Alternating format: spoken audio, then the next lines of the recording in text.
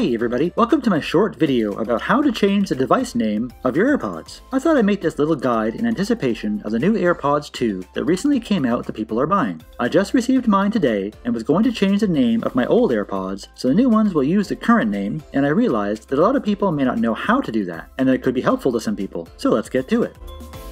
It's actually really simple to change the name of your AirPods. First, make sure they're active. The easiest way to do that is to put them on. Then on your iPhone, 3D Touch Settings, and choose Bluetooth. On non-3D Touch devices, go to Settings, and then choose Bluetooth. Then, on the list of Bluetooth devices that pops up, press the circled I beside your AirPods. That will bring you into the AirPods menu. Then choose the name option. Now you can change the name of your AirPods. I chose to add the word old in brackets, so when I pair the new ones, I'll be able to easily tell which ones are which. You can change it to whatever you like. AirPods V1, Original, whatever works for you. So in my case, they're now named Bert's AirPods Old. Once you've finished the change, just press the back button. Now you can exit the settings screen and your AirPods have been renamed. If you'd like to double check, you can look at the label on them using a different source, like the music app, to confirm the change.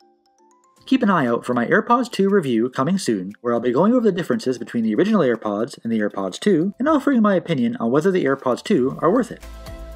If you enjoyed this video or found it helpful, feel free to give it a thumbs up. And while you're down there, don't forget to ring that bell and subscribe to the channel for more tech videos, including tech how-tos, every week. As always, thanks for watching, and I'll see you in the next one.